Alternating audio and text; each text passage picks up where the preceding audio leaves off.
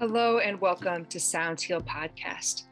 I am your host, Natalie Brown, and thank you so much for joining me as we continue to explore the fields of sound healing, sound therapy, and generally the use of sound for health and wellness. Today, our guest is Mehtab Benton, who was introduced to the gong through Kundalini Yoga. He's been a Kundalini practitioner and teacher trainer for many years. He's also the originator and author of Gong Yoga, as well as a couple other books about the therapeutic use of gong, as well as sound and yoga. Another area of focus for Mehtab is Vedic astrology. So we explore his background. We get into a lot of talk about the therapeutic use of sound and gong, how it relates to yoga, why the gong, and self-healing with the gong as well, how to get to know your gong and really explore your life and your path using these sound practices. A really wonderful conversation with Mehtab. It just was so easy, and we really had a wonderful time. This podcast is sponsored by the Om Shop and Spa, located in Sarasota, Florida.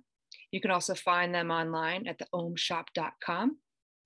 The Om Shop has the country's largest showroom of crystal singing bowls and other vibrational tools. You can see online there are many blogs, learning centers, and all the amazing sound healing products that they offer. I'm also so lucky to be able to teach sound healing workshops there in Sarasota at the Om Shop in person several times a year. So please check out all that they are doing. They are wonderful to work with. They will consult with you and really help you find those sound healing vibrational tools that are right for you. So thank you so much to the Om Shop and Spa for their support of this podcast. Please enjoy this episode with Mehtab Benton. All right, well, thank you so much for joining me. And I'd love to start by looking into your background, what got you into the world of Kundalini Yoga, and of course, its relation to the gong, as well as Vedic astrology. What are some of the highlights that sparked what you do now? Great. Well, yeah, thank you, Natalie. As you mentioned, I am a Kundalini Yoga teacher or trainer, and I've been involved with Kundalini Yoga since 1973. My first experience of the sound healing or the gong was in a ashram in Houston, Texas in 1973. I had just done a class. I was in deep relaxation, and all of a sudden the sound starts coming into the room I'd never heard before. It was quite incredible, and I had to open my eyes to see what was going on. And the teacher was up front just wailing and beating this big piece of metal. First time I'd ever heard the gong. And after I got over my initial resistance to the sound, I found it really took me into this place of meditation I'd never been before. It was really quite incredible. So continuing my journey on, I went to live in an ashram in San Rafael in 74. And in that ashram, we were using the gong in a drug recovery program. We were taking in people in a halfway program who were recovering from heroin and cocaine. And part of the program was they would live with us, eat the diet, do the yoga, but also have some sound healing with the gong. And the combination of all this, I suppose, was really quite helpful for people to end these addictive responses. So from that moment forward, I started having this relationship between yoga and healing and sound. And it took a while to gestate. It did. For several years after that, I kept doing yoga, but I never really got back into the gong itself because, for one reason, I didn't really know much about the gong. I didn't know if I could play it if I had one. I didn't know if we could get one. But I kept remembering that memory of how powerful it was. So back in 1993 or 94 or so, my wife and I started teaching Kundalini Yoga at our home. I remembered the gong. I said, this is an amazing instrument. Let's go find one. And we did. And we started using the gong in our yoga classes, in our teacher training, in our yoga centers. And we found that people would come for the yoga sometime, but they're really coming back for the gong. It was really the pull for so many people who were looking to change consciousness, to become healthy and healed. And so in my mind, the gong was always an integrated part of the yoga practice and also of healing as well. And that's been my perspective on using the gong. You mentioned astrology, Vedic astrology. It's interesting. I find a lot of people who are into yoga and sound healing also like astrology. They're all part of this transformational process of discovery. And for me, Vedic astrology gave me another tool to look into sound healing in terms of planetary energies, planetary frequencies, and it just opened another door to explore.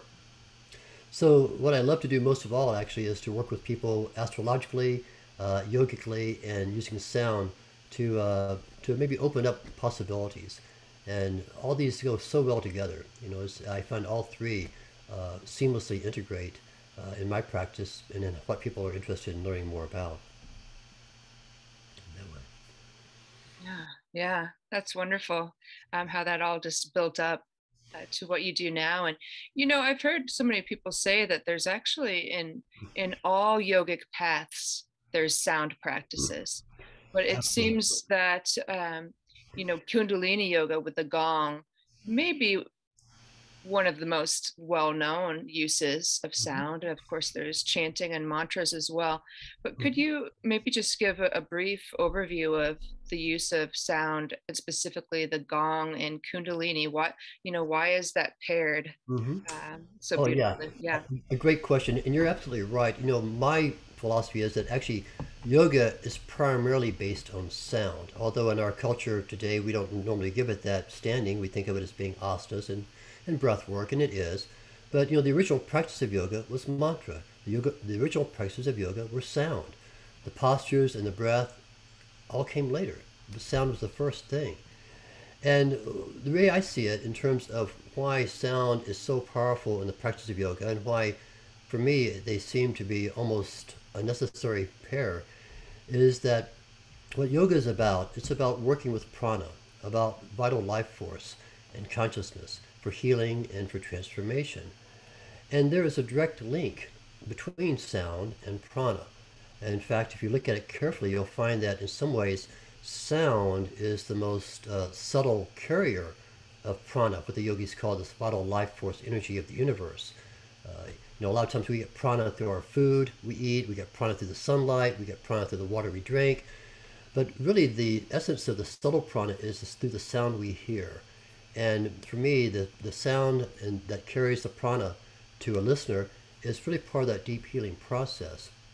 And so, in some ways, for me, it seems like I guess if there's one word that would connect yoga and sound healing or the gong together, that word is definitely, prana in that respect. So, all the practices of yoga work with cultivating and developing and using prana.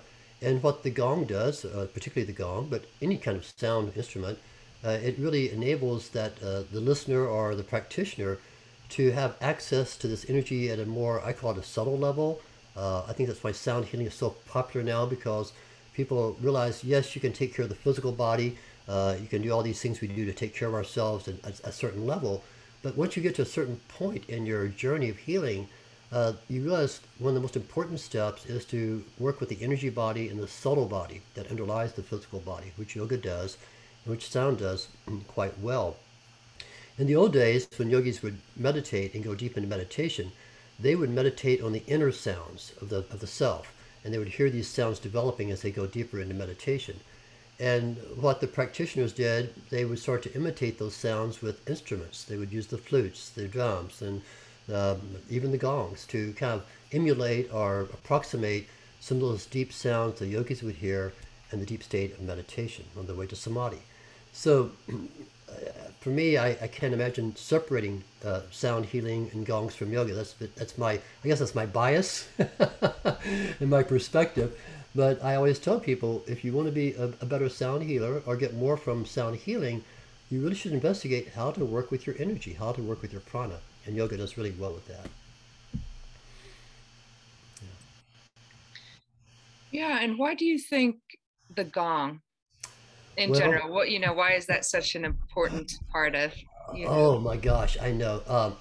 Well, this people have said the gong is the source of all sound. That within the gong you can hear every sound there is to hear. All the mantras you can hear in the gong. Um, I think, and if this is really gets into that great understanding of why the sound of a gong is so incredible, so transformational, and so healing. And the way I explain it to people who are training with me or just people who come to work with the gong therapeutically. It's really all about, in some ways, the sound wave of the gong itself. It's very unique. Uh, in fact, the only other instrument that can approximate the sound wave of a gong are the church bells. Multiple church bells ringing can create some of those overtones and complex tones that a single gong can do. You can take one gong and create a complexity of combination tones, undertones, overtones with one gong that can only be replicated by several church bells ringing at the same time. And what the sound wave is like, why it's so unique, it moves through time differently than most sound waves do. Most sound waves from musical instruments or from the human voice, they have a very predictable linear decay pattern. In other words, when the sound is made by a violin or a drum or a voice, that sound will hit a peak or right when it initiates. It's usually the peak when you initiate, when you pluck a string or hit a drum, sound is at its highest point. Then there's a gradual decay of the sound, and it's pretty linear, goes straight down, depending on the instrument. It could be like with your breath on a flute, for example, or your drum hitting the drum and have that sound go away. But fundamentally, the sound wave is a very predictable linear decay. And then to get to the next sound, you strike the drum again, you hit this, or you make the guitar string again, you try the piano key again, you get another sound wave that comes out, and then it also decays in that linear fashion. What the gong does, the sound wave is basically like a sine wave. It comes out like a wave. It goes up, it comes down. But as it comes down, it doesn't just keep going down, it starts to return. It's a returning wave that comes back up again and then goes back down again. So it's almost like a sinuous kind of snake-like motion that kind of gradually decays over time. But what it does in that sound wave, it continues to sustain and last for, depending on the gong, 20 seconds, 40 seconds. So you strike the gong one time, you got a 35 or 45 second sound wave that's audible. And that's not audible even longer than that comes out. You strike the gong again 1 or 2 seconds later, you got a second sound wave coming in that interacts with the initial sound wave.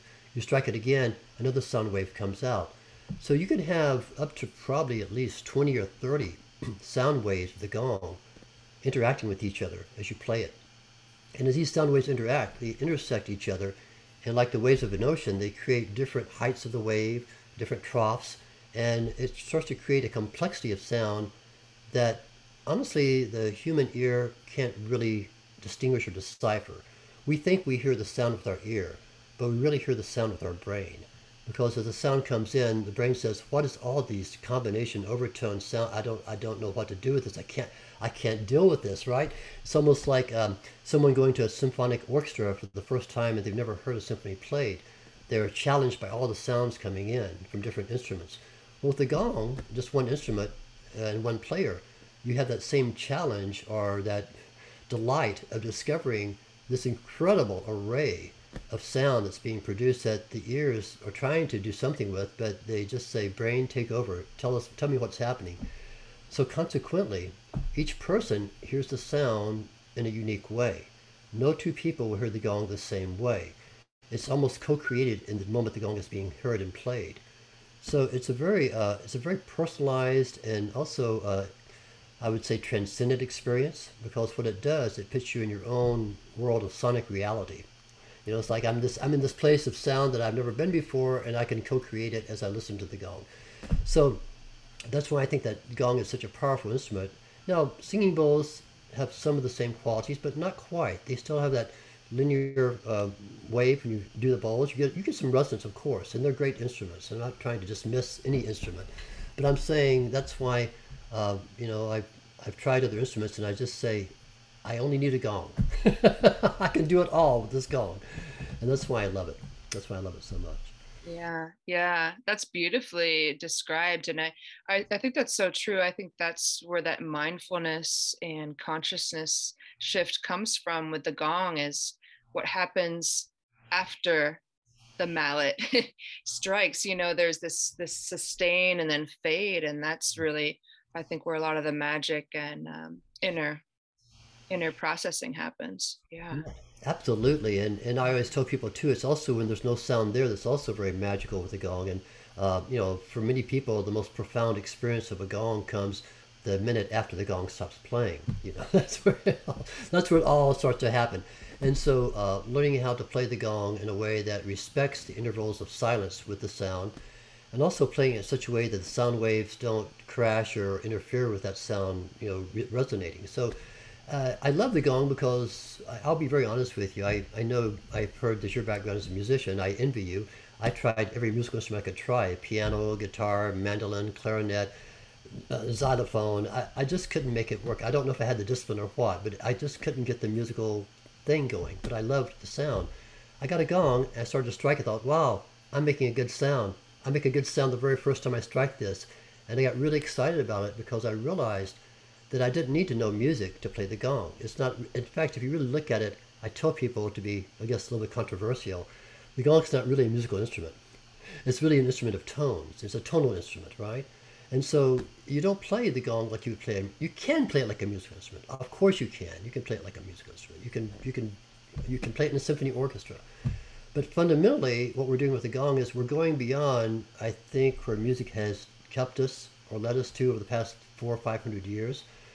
Where with music, and again, I'm not dismissing music. It's beautiful, but the thing about the music and compared to tonal practices like the gong and the early practices of sound is that with the tonal practices, everything is created in the moment and it's not dependent on any particular structure that it has to fit into, even harmony or melody. And not only that, it's not meant to be replicated.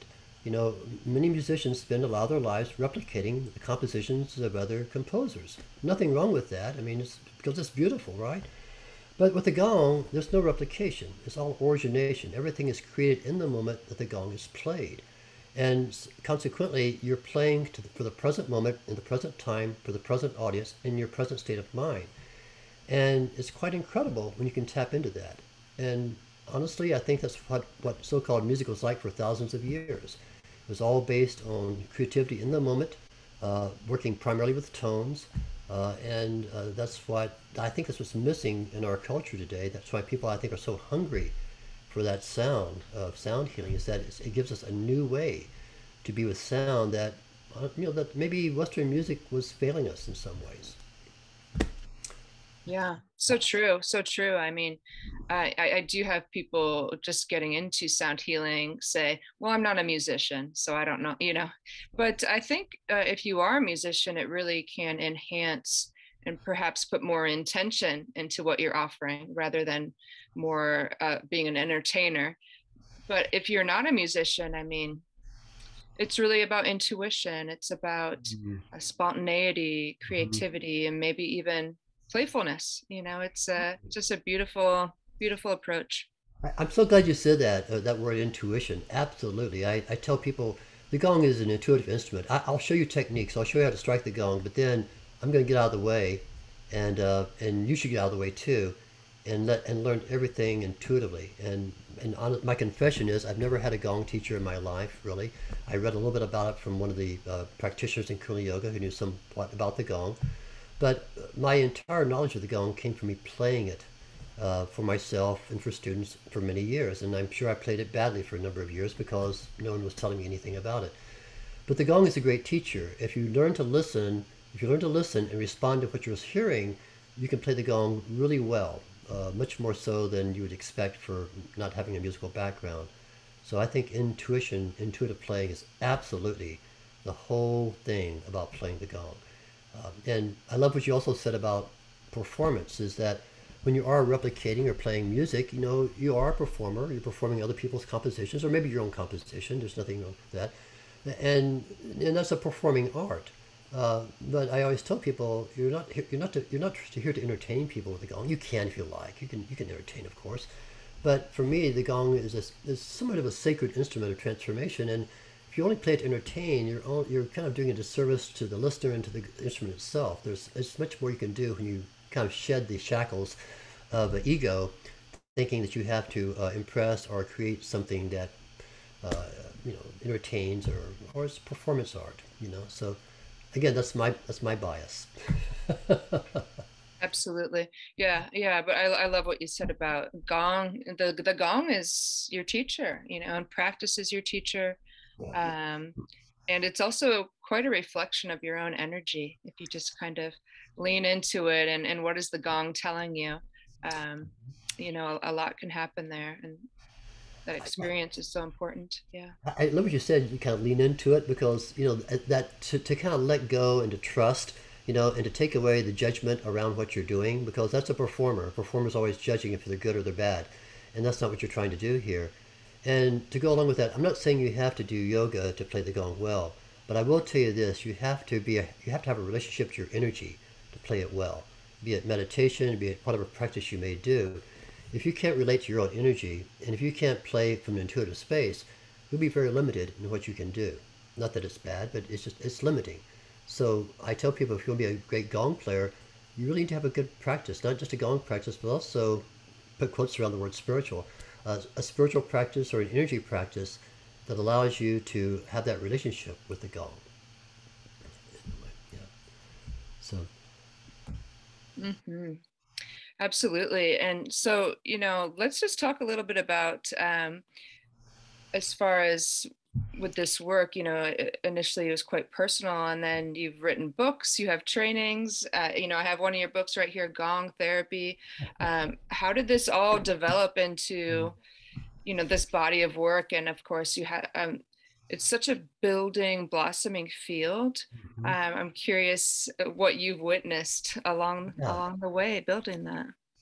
Yeah, so thank you for asking that because this is it is emerging. It's an emergent thing, and that's why I started writing a book and writing books about because a few people were doing this as well.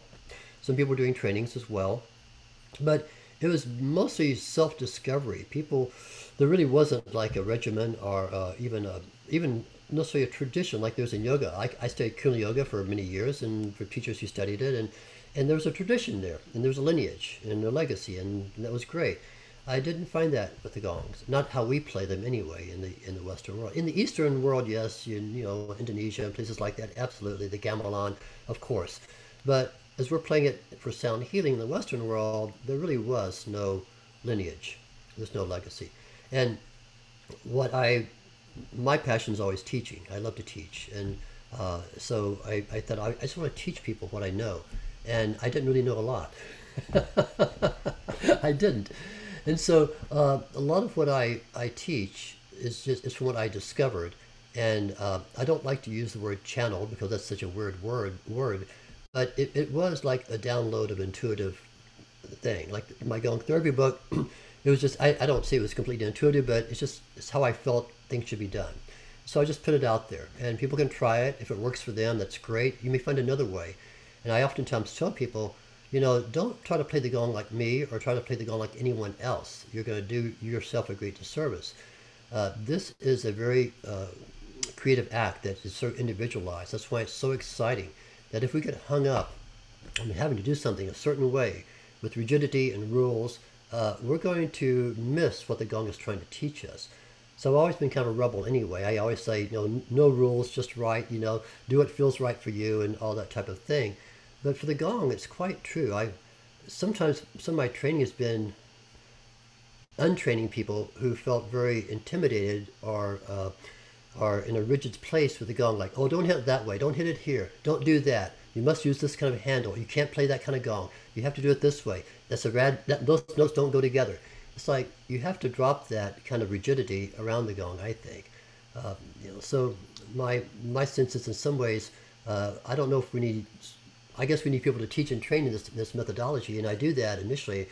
But after a weekend or however long it is, I say, go, just do this. You'll learn over the weeks and months ahead by doing, not by sitting in a classroom with somebody or not trying to imitate someone, but just it's discovery. And I love that about the gong. Yeah. That's a really important note. Yeah. And just explore it for yourself. What's right for you might not resonate with someone else, but that's the beautiful part about it. Yeah, and I think the gong, the other lovely thing about the gong, I think that's so great, is that when you play the gong, it does awaken intuition itself because it works a lot on the higher energy centers. It gets you in a very neutral space. So that's why I love it. It's like it is a teacher, but it also prepares you to learn more about it as you play it. And that's why I love writing books and I love doing trainings and I'll continue to do so But ultimately, I think we're in this new era, this Aquarian approach to, I think, music too, where it is also about group consciousness, where something is created in the moment for the group that you're with, and for healing too. It's for healing, and so all these things work quite well together. And then my other passion is making it more part of a yoga practice. I did a book called Teaching Gong Yoga, which is basically about how do you apply sound during the practice of yoga. Not just, I always joke, the gongs aren't just for relaxation anymore. They can be utilized in almost any type of spiritual practice during the practice itself. With asanas, with pranayam, chanting mantras with the gong. All these just they complement each other quite well. And even taking it beyond yoga, using the gong and other healing modalities. I teach and train people who use the gong with acupuncture, chiropractic, Reiki work. You can almost just name any alternative or complementary healing modality, and I can tell you about people who are finding ways to integrate the gong into those modalities. And so it's really so open-ended. It's like I don't want to put it in a box because it can really do so much in so many places in that way. Yeah. Hmm. Yeah, two questions from that. With this blossoming field, and you've really experienced um, a lot of this emergence of course, yoga, sound healing, the gongs. There's new people coming into it all the time. Yeah. Why do you think it is so important right now, just as a collective, as individuals, and kind of this multitasking, dense time that we live in? And also, what with new people coming in, what do you think it's important for them to Hmm. have an awareness of as they enter this field? Yeah, I think we have a new opportunity here to create something that hasn't been created before in terms of tradition, lineage, and the way things are being held. Like yoga, for example. That's a very old tradition, hundreds, thousands of years, and it's worked very well, and it's fantastic, and I love it. And there are lineages of it and all that. And people get sometimes they say, well, I do hatha yoga, I do kundalini yoga, I do ashtanga yoga, and that's great too. But ultimately, what I think we're trying to do here with this field, I don't want to start putting it into categories and boxes for people as much as we have done in the past.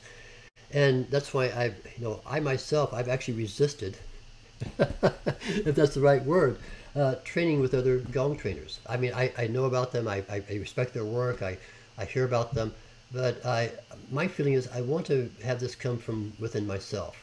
And I want the player to feel that too when they're experiencing it as well. So I think we have an opportunity here as new people come in. There's a temptation for people to gather into groups and cliques and categories and traditions and follow teachers and all this type of thing that humans do. You know, we do that. But I think for me, I think this is a chance for self-initiated uh, transformational practices with the Gong, and I hope we can hold it that way. And I think the other thing I'm very adamant about is if you don't have a spiritual practice, don't play the gong for me. And I don't say that as a snob or anything like that, but the gong is so powerful, sound healing is so powerful, that unless the practitioner has done the work on themselves, I don't think they should be doing it for other people. I think that's what's really key. Not about training how to do chords or keys or scales on a piano, that's training, right?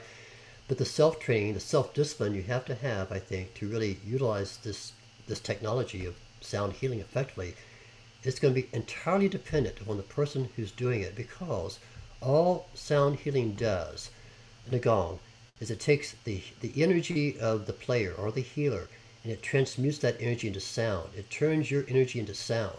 And that's the way the person can receive your energy, is through the sound. It's like the massage therapist using their hands on your body. And so if you're not a very, what's the right word, a very conscious person, it's going to come across in your playing. It's going to come across in how people feel after they hear you play. And so I think I'd rather have a somewhat inexperienced gong player who has a great practice than someone who's been playing for dozens of years who has no practice, because it's like it's like going out having a food a restaurant meal, right? You can if you go to a restaurant and order a really nice meal and it's really fancy and it's very expensive and you eat the food and you go, that didn't digest very well. It looked good, it tasted good, but it kind of felt afterwards didn't digest too well. Well, the person in the kitchen who made it for you probably didn't love you. They just made food for whatever, it's a transaction. Then you have a meal someone loves you who makes and it digests well.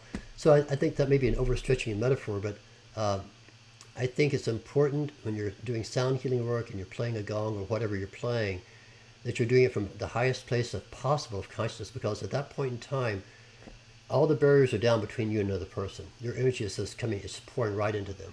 I mean, and they can't even hold it. It's like it's really surrounding them. So that would be my primary requirement to play the gong. Is in my opinion, you must have a disciplined practice where you work on yourself. Otherwise, just play for yourself and have fun with it, but don't play for other people. That's a great distinction. There is a discipline there, but it's also, getting out of the analytical mind and am I doing it right? And what's the proper technique? And actually just leading from your heart and from your spirit. So yeah, I appreciate that Yeah, distinction. Yeah. I call it the inner gong player, right? The inner player, and if I can kind of take a little sideways turn here with you a little bit, one of the things that I'm kind of recently discovering that I'm becoming more, I guess, passionate about is playing the gong for yourself. Because we think of sound healing as something we do for other people, and we do. And for many years, I just played the gong for other people at the end of a yoga class or a relaxation session or whatever, and I played the gong for them, and I loved it. But then I said, I should play this for me too, because what happens in the moment of playing the gong or any, I guess, sound healing instrument is that the player and the healer and the patient or the client become one and the same. And what happens is you play something like this, you start to change the way you're playing in response to how you're receiving and healing from the playing. So I think it's a magnificent way of self-healing, and even as a daily practice, if you like, to just sit down sometimes for 5 or 10 minutes and just play the gong like you want to play it. Not with an idea you're going to get better at it or you're going to try a new trick out or a technique, but just say, I'm just going to let the gong heal me. And I'm just going to play for my own healing. And the gong will do it. I mean, it will come through for you. And I think that's one of the things that I think is one of the next steps here is letting people know you may never play the gong for anybody else but yourself, but that's enough. It's enough. So that's why I'm kind of moving toward this type of idea of training in that way, where you just do it with this ideal that it's about your own journey of self-transformation. Absolutely. Absolutely. Yeah. I couldn't agree more with that. Yeah. One of my favorite things to do. Just sit with the gong. Sit with the gong. Yeah. Absolutely, absolutely. Yeah. It's funny. People always ask me, like, because I do have a lot of gongs. I thankfully have a wife who puts up with the person who has 50 gongs. Our house is full of gongs, and she says, "Will you ever get enough gongs?" I think I'm almost there, because if I have too many more, I can't ever play them all, and that's not right. I want to be able to make the sound. But the reason I fell in love with the gongs at that level was I realized that every gong, even the same type of gong, has a different sound, a different personality. It's like kittens or babies or whatever. They're all very different, even though they might have some similarities. And so people say, well, what gong should I get? You got a lot of gongs. What gong should I buy? And how do I pick out a gong? And I think that's a great question. Is like, how do you, or any sound healing instrument, right? And sometimes people get really, again, like you said, analytical about it. They think, well, maybe I should do one that has a certain frequency because I heard it works on a certain chakra or a certain planet, or, and we get into head trip about this a lot of times because we don't, that's how we make a lot of decisions sometimes. We try to analyze or do research or get other people's opinions and then try to do something. You really aren't buying a gong to heal other people as much as you're buying a gong or sound healing instrument to heal yourself. So my advice for people is don't read too much about what a gong is supposed to do before you buy it. It's just someone else's opinion. That's all it is. And what you're going to find out is when you play it, you'll discover what it does. And if you have the opportunity to hear a gong or to ideally play a gong and then make your choice that way, you'll be so happy. Now, you can listen online, you can get a good vibe. And so I would suggest, if you don't have the luxury of being around lots of gongs and trying them out and playing them, maybe at least listen to the gongs online, where you get to and just say, don't even think about what gong it is or even what size it is or what it is. Just say, I love the way that gong sounds. That's the way you pick a gong, right? Because if you like the sound, it's going to be your friend. I joke, it'd be like getting married to someone whose voice you hated. It's like, oh my God, I mean, her voice is driving me crazy. It's like, right. It's like, if you don't like the sound of your own gong, you're not going to be very good with it. So I think that is the key in picking a gong. And I wish I could tell you, well, I could look at your chart and tell you should buy a Mercury gong, or this is the best frequency for healing the crown chakra or whatever. And I can certainly do that because I have fun doing that. But honestly, I don't think it's quite fair. I think in some ways it really is about trusting that if you show up with an open heart and an open mind, the gong will probably select you anyway and probably find you somehow in that way. Right, right. Yeah. Do you like how it sounds, and how does it make you feel rather than what That's you it. read about it? Yeah, Yeah, that's it. Yeah. absolutely. Yeah, it's kind of like dating online, and then you go meet the person in person. You go, oh my God, this isn't all like you were online. Yeah. Exactly. It's so different. So that's one thing that can be helpful. And then on the other hand, sometimes like anything, it takes time to make friends with an instrument too. And I've had people who bought a gong said, I just don't really like this gong. I just bought it, and I'm afraid I made a mistake. I should probably send it back. I say, well, look, just be okay with it for a while. Just play it for a while. Try it again. Stay with it for a while. Because what happens, every instrument, even something that looks almost exactly the same, has a different response to how you play. And it's almost like you have to find the right spots to play and the right way to strike. And it's a little different all the time. So just because you can play a gong does not mean you can pick up the next gong and play it well. I know I have a friend who bought a large gong, 42 inches. And he says, I've had this for 6 months. I still don't know how to play it. I'm still figuring this out. And he says, this may take years. I said, yes, it might take years because it's such a complex gong. It's got so many layers to it. So sometimes, the gongs do demand that we also put the time in to learn how they need to be played. So I always say a little patience with the new gong sometimes. Even if you like the way it sounded online and you get it at home, you go, oh gosh, this could be a bad mistake. Just relax and let yourself get used to how the gong wants to be played. It's good advice, I think. Absolutely, absolutely. And there's so many different mallets that if you have one gong, it could actually sound like you have 20 gongs depending on the mallet. That's a whole nother story. Yeah. Oh, you're going to get me started down the track you probably don't need to go down now because Right. I have to, here's an honest admission. I'm not embarrassed to say it. For many years, I thought you had to use one mallet and one gong. And I did that for a number of years because I didn't have anyone showing me anything differently. I didn't know. So I had my one mallet, same mallet I used on the gong, same gong for a number of years. And it taught me a lot. Then one day a friend came to play the gong and he had this little bag. And I said, what's in the bag? He said, mallets. I said, well, I have a mallet. He said, no, I have lots of mallets. I said, this isn't golf. You don't need like a mallet for every different, gong. Oh, yeah. He said, yes, you do. And he started playing. I thought, oh my God, that gong, it sounds so different with that mallet. And so now I tell people, and this is quite honest, I'd rather have one gong and three mallets instead of three gongs and one mallet. Seriously, because the mallets are the missing, I think, the overlooked story in gong players, at least for people who are starting out. They'll buy a gong and then people say, and the mallet's like an afterthought, like, oh, well, I got this gong, and they say I should this gong because it goes with that mallet and whatever. This mallet goes with that gong, or they give me the mallet free and or whatever. And it's like, are you kidding me? Because the mallet is I think it's just probably as important as the gong itself.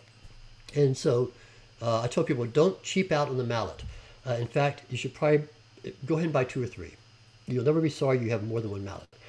Just buy a gong and then buy two or three. I know you feel like you spend a lot of money. You want to save money. Don't save money on your mallets. Buy two or three. I think everyone should probably have. When I play the gong, I would feel lost without at least five mallets. And I'm always picking them up and using them. And I couldn't even imagine not having them. So that's the big thing. And the other thing that I learned late in my life, which I think people are probably not having to do now because they are watching people play the gong more and more. I thought you could only use one mallet at a time because in Western world symphony orchestras, that's usually what they do. They take a big mallet, hit the gong one time, and so that's how they were sold and marketed for so long. And then I realized, it's like a drum. You can use two mallets. This was a number of years ago, and from that moment on, my gong playing accelerated by quantum leaps because now I can make so many levels. And I'm probably telling people these things that people already know now, but that was my journey of discovery. Was like one gong, one mallet. And then one gong, many mallets, and then many gongs and many mallets, right? So there's so many things you can do with a gong depending on the mallets that you use. Yeah. Exactly. Exactly. Yeah. Well, there's one other aspect that we haven't talked too much about. I mean, you were talking about, creating a discipline, a spiritual practice. I'm kind of curious a little bit more about Vedic astrology and how that fits in to Mhm. someone kind of finding their life path, their spirit path, their dharma, perhaps. It is a part of what you do. So, do you just want to mention anything about that aspect of your work? Yeah, that's so fun.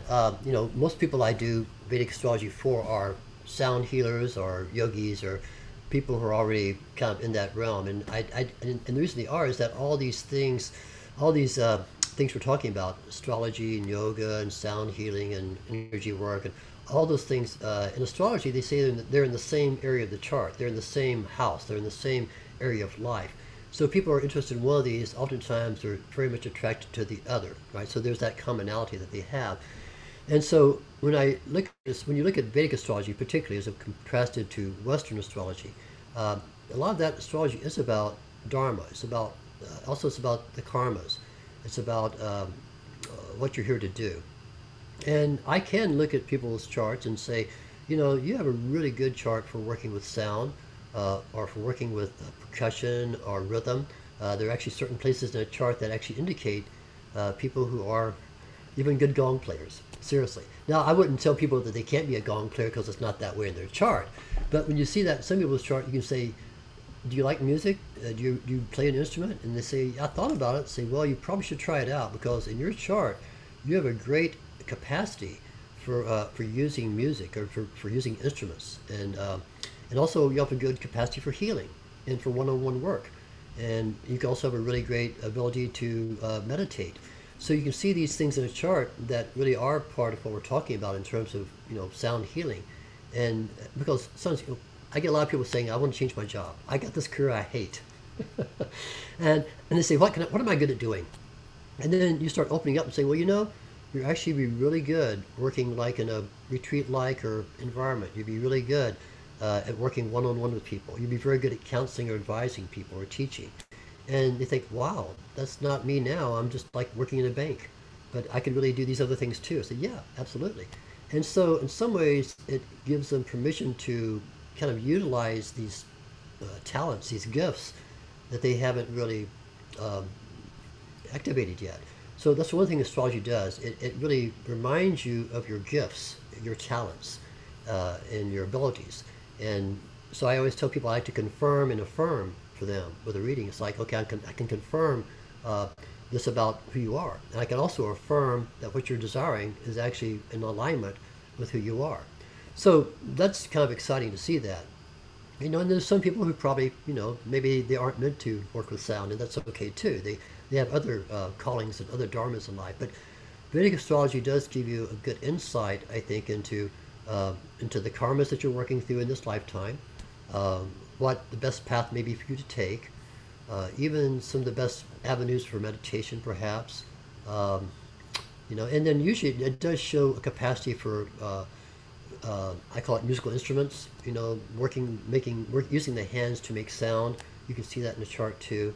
So yes, you can certainly use it that way, and you can also use it in terms of maybe working with people who need sound healing, for example. I think I found that even more beneficial than if I was doing a therapy a session for somebody, and I looked at their astrological chart. I could see they had like a real thing about insecurity, or maybe about self-trust, or maybe there's something there, some underlying anxiety or depressive tendencies, right? Especially, and you say, oh, okay, I can see, you can kind of see that. So maybe I would play this instrument in a certain way to, let's say, depression, for example. You can see there's some things in the chart related to the moon and your emotions, and that can indicate chronic or mild depression.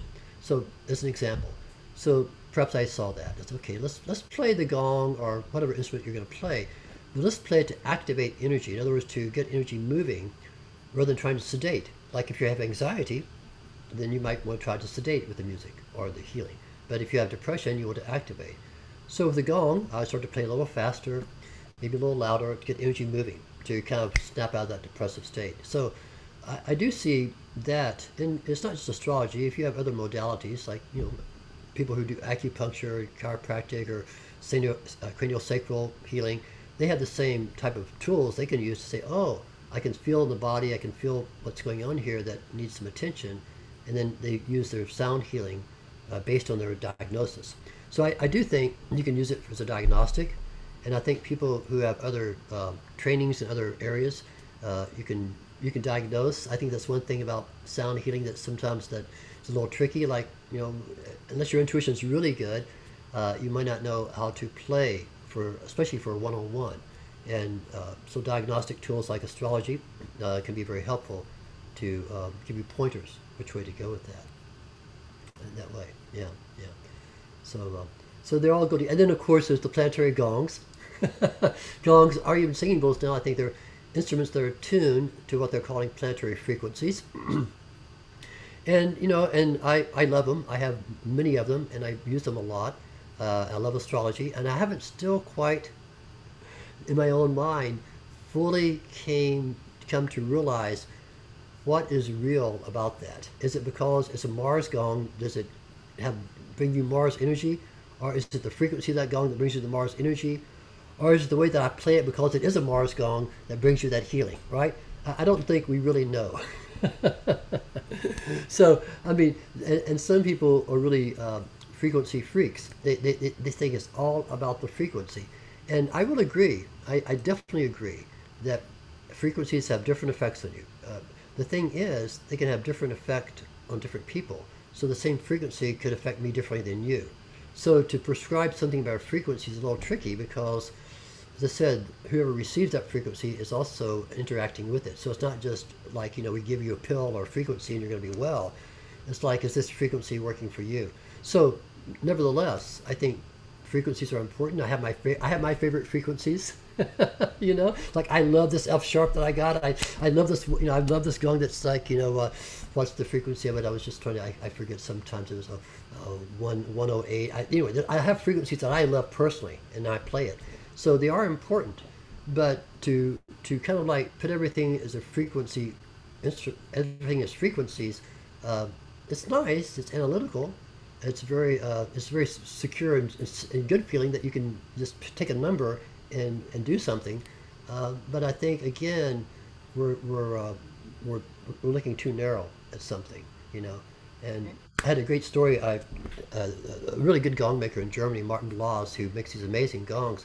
He was telling me this story about gongs he made for people, and he made these two gongs, and he actually made them the same frequency because that's what he was working with. And someone came to be played, and he played the gong. He played both gongs, and one person said, that gong you played, this did nothing for me.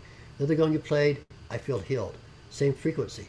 And what it wasn't the frequency, it was the way the gong was resonating, or it was something was going on in the layers of sound beneath the frequency that was creating that shift in the listener. So if we only use frequency as a determinant of how something is going to work, it's too simple. You just can't go there. That's what I'm thinking. Right. I'm glad you said that. Right. It's very personal, and it's also moment by moment how it affects you. So yeah, I'm so glad you Yeah. added that aspect, because no, it's not a sound pill, a frequency pill, one size fits all. Yeah. If it was that, we could just go on, on the internet or YouTube and play the Yes. frequency, put on the headphones, and that feels great. But it's not that. It's part of that. It is part of it. I agree. It's part of it, but it's not all of that. So, and again, that's why I love this field, is because I think that's my passion. Let's keep this open. Let's not try to close it in. At the same time, let's have standards so that when people have a sound healing experience, they don't walk away feeling, attacked or abused or deceived, or whatever the word might be. Because if I have a concern about that, and I think it'll be self-correcting anyway. I shouldn't be too concerned because I think it's self-correcting over time. It's like bad yoga teachers. A bad yoga teacher eventually gets found out. But it would be nice if there were either standards or some like techniques, even like I can tell people, do not strike the gong like this, because I don't care how great a player, I don't care what your intuition is like. If you strike like this, it's going to be a bad crashy sound that's going to really hurt the nervous system. And that is a rule. And so there are certain techniques or standards that you have to have in place, I think, in anything you're doing, even teaching yoga or sound healing or whatever you're doing. That there's some things that the do's and the don'ts a little bit, but I think where we get into trouble is where it becomes like a regimented discipline that is just because of one person's vision that they're imposing on everybody else. So it's a tricky place to walk here, right? Mm-hmm, mm-hmm. To do that. Yeah. So I'm curious, you already mentioned that you're getting more into kind of this newer discovery of, oh, I should really be introducing for myself and teach others to use the gong for self-healing. And I'm just curious, what else is kind of coming forth right now? What are you discovering, curious about? Yeah, it's so funny. I didn't think this was going to happen, but I never really used handheld gongs too much that you could carry around because I like the big sound of the big gongs. I just loved them. And then the last year or so, year and a half, 2 years, I started to really get into these, and I thought, and here's why. It's really about group consciousness. You can give everybody a handheld gong, and you can play them with each other, and it's fun. It's a celebration. In fact, this is how they're used a lot in Korea, for example, in Thailand. Everyone has their handheld gong, and they're out playing in festivals and celebrations in group energy and meditation. And that's where I really got the image that this gong is also about creating group consciousness. I mean, even when you hear the one gong as a group, you have a group consciousness because of that one gong. So there's a group consciousness that develops from just hearing the gong. But how exciting that you can also create group consciousness by having groups of people all playing their own gong. And the handhelds are nice because they're inexpensive. You could probably buy a half dozen yourself and just pass them out to your friends, and you could play together. Also for children, this is a great way to get kids learning how to work with sound and having fun because it should be fun first. So I'm really getting excited about handheld gongs, and I'm hoping that over time, the gong makers, when I say gong makers, people who are making really amazing larger gongs, I think they need to make amazing small gongs, and making a small gong is sometimes harder than making a large gong. To get that purity of that great deep sustaining sound. You can make them that way. They just haven't normally done it too much because it's expensive. But my feeling is that I think that's something that's I see it on the horizon. This idea of having small gongs for more people and playing in groups. And in fact, I'm doing a training of that just next Sunday to do Oh, that fantastic. because I, Yeah. I think it's just another way to open up for myself discovery. And so I think that's why, as much as we can, let's just keep everything evolving and discover. Because I feel like, and again, I'm getting a little off here, but I'm sure your listeners won't mind if I kind of share my strange woo-woo vision where this is going. Is that I think the gongs we have today, there's never been any like it before in the world. And when I say the gongs we have today, these really interesting, well-made, and I call them European gongs or Western gongs, that are made from a different type of metal, a different type of production process that creates these different layers and subtleties of sound that really weren't available only in the really expensive or large Eastern gongs of the past. So wasn't really accessible to very many people. But now gongs are being made that for under $1,000 or whatever money it is, you can have an instrument that would have been priceless 100, 200 years ago. It would have been unavailable. You couldn't even have it. And so now we have access to sound healing instruments, and I'm thinking particularly the gong, that was never there before. It's almost like they were showing up. It's like they're part of like the emissaries of the new age. It's like there's a new way to be, there's a new way to heal, there's a new way to experience consciousness, and we're going to be carrying it forward for you. Now, other things are doing it besides gongs, right, obviously. But that's why I feel like the gongs they're here. And they're not necessarily sentient beings. I don't think they're sentient, but I think they're hugely karmic. I think there's a reason that they are here in the way they're here and the way they're available to us now. And I tell people too that you don't really own a gong. You only get to take care of it for a while, because the gongs will outlive us. They can live hundreds of years, and the gongs that are being made today will probably pass them down for generations, and they're going to think, wow, this is like the it's like the ring in the Hobbit, right, or the Lord of the Rings. It's like this is a precious thing that carries sound and healing through the centuries, through the years. So I tell people, yeah, invest in cryptocurrency if you like, but as far as I'm concerned, I'm putting some more money into some good gongs. Mm. Yes, yes, yes. Because that to me is value.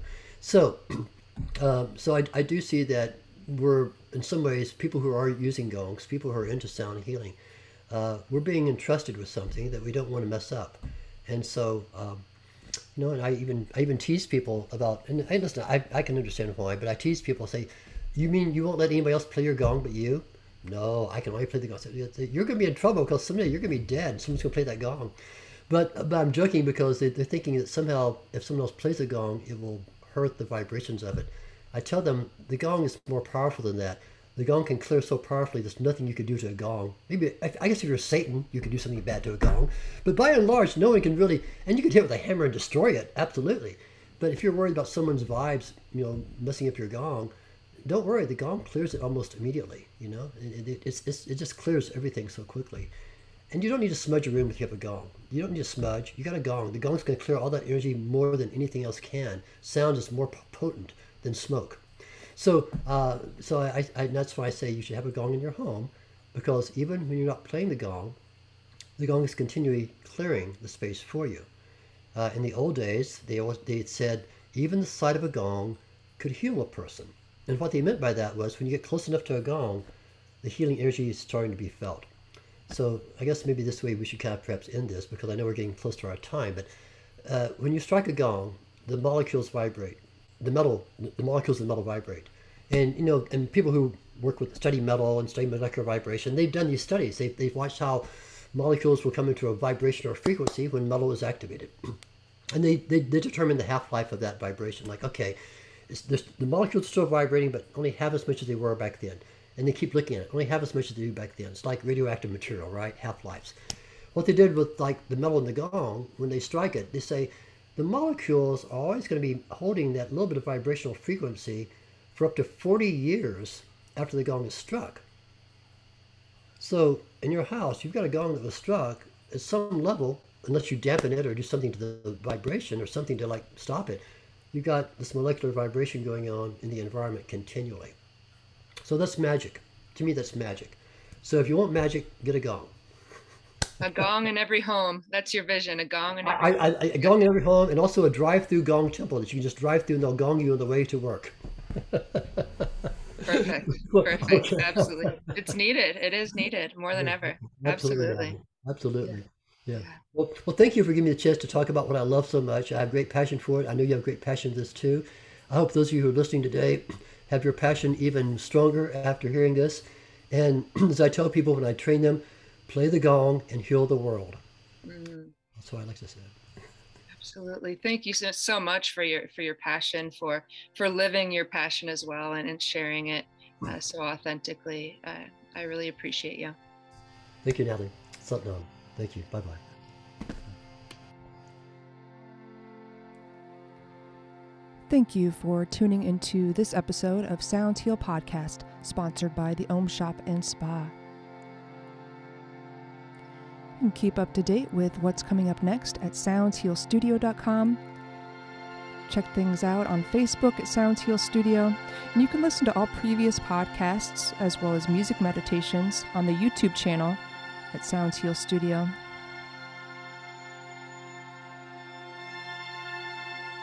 Be well and stay tuned.